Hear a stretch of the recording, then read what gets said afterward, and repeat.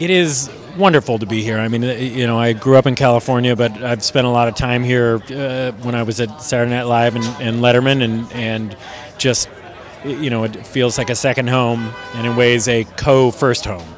So tell us, how did you get this part?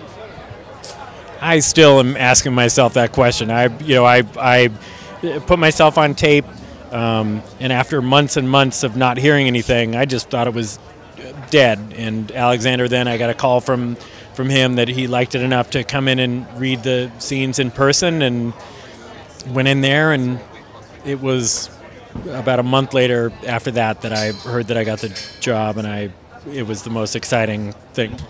And when did you meet Bruce Dern?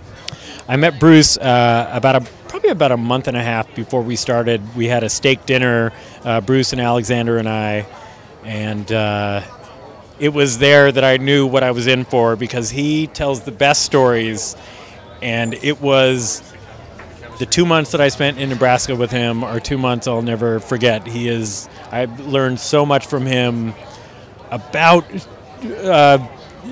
movies and about acting. He was just the best teacher and the best friend. It was a wonderful experience. Were you familiar with his work, his early work, like the King of Marvin Gardens? Yes, I had seen King of Marvin Gardens and Black Sunday and Coming Home, but there were a bunch of things I hadn't seen. I had never seen Smile. I still have not seen The Burbs, which everyone says, oh, you got to watch The Burbs, so I can't believe I've never seen that, but I will.